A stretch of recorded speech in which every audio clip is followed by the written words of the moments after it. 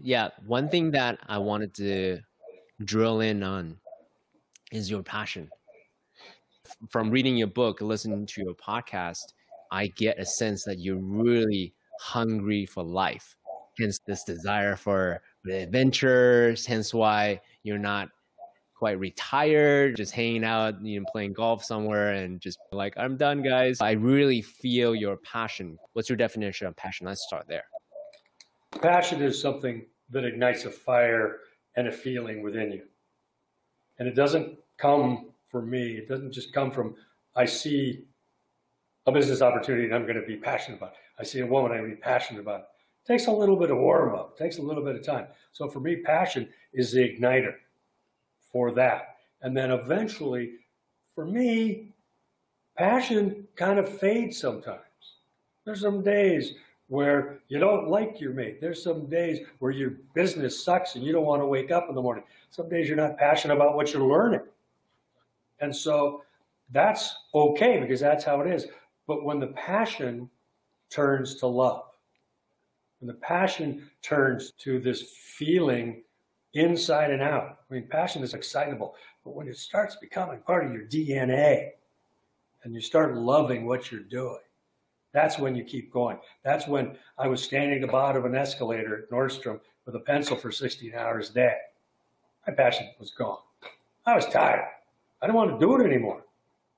But I loved my partners. I loved Pictionary. I loved what I was trying to accomplish. I loved our mission. And so it kept me going. Then that would reignite my passion to go stand at the bottom of the escalator. So passion is all consuming to get started, but you need a little more than that to keep the fires burning. So the way when you are describing it, what I'm envisioning in my mind is concentric circle. Mm-hmm. And the highest level or the most superficial level, you have curiosity and then interest and then passion and then love. And then at the core of it, in my mind, is purpose. Mm-hmm. And the more superficial aspect of it, sometimes you may not feel so positive towards this thing that you're doing, but you're on purpose, that you're committed to this love that you have. So if you don't mind going into it a bit, because I would say, would you say Pictionary is accidental or was it cultivated, that you just cultivate this love for Pictionary? Oh, totally cultivated. I didn't know I was going to love Pictionary, be passionate about Pictionary until a year or two into the process. So doing the word list, was I passionate? No. Was I passionate about the word list? Sure. Was I passionate about Pictionary as a vehicle for my life or for what I was going to do, I should say? No. But with each passing steps, the word list, then I got partners. And then about a year and some months after the game was physically produced by my hands, and it was in my hands, I put all those pieces together in that game. And so when I physically had it, there was another switch that was flipped in my brain and my heart. I'm like, holy moly, this is real. It's no longer this nebulous idea that people are going to draw pictures on a pad of paper. And so now I'm going, okay. So when I started selling Pictionary as an experience, it wasn't a game, it was an experience. That's why the brand, what it was, that's why it kept selling. It wasn't just a game, it was an experience. But once I started feeling that experience myself, it started growing into passion. It started growing into love. It started growing into my life's work. I was like a lot of entrepreneurs, 16 hours, 20 hours a day, because I wanted that thing to succeed. I wanted to succeed. I wanted the darn thing out in the universe. I wanted people to play this thing. And that's what was driving me. We didn't make any money for a long time. So it was never the money that was driving this machine.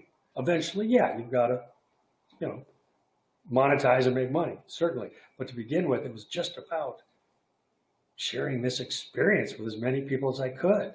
Mm. And when I saw that, and the people started telling me these stories over and over, how their life was influenced or changed by this silly little stupid ass game that I invented, that was powerful too. Mm. So influence on people was amazing. So if I'm here, let me see if I can recreate what you just said. One, it became a child when you saw an idea into a physical manifestation or something. So that was a pivotal moment. Another pivotal moment is you start to also experience firsthand for yourself as well as with your friends the beautiful quote unquote transformation or the product. So that's another pivotal moment. Another pivotal moment is you start to hear this grandchild of yours making a difference in other people's lives, bringing family together, cultivating friendships, and all that. So that's another pivotal moment. Is that accurate? I want to make sure I'm hearing you. Yeah, absolutely. It's as I said earlier, everything in life, let alone Pictionary or what we're talking about, it's just builds. Everything just builds until it doesn't. But in this case, it just kept building, and there's many pivotal moments, not only in the game but in life, and they just kept happening. Yeah.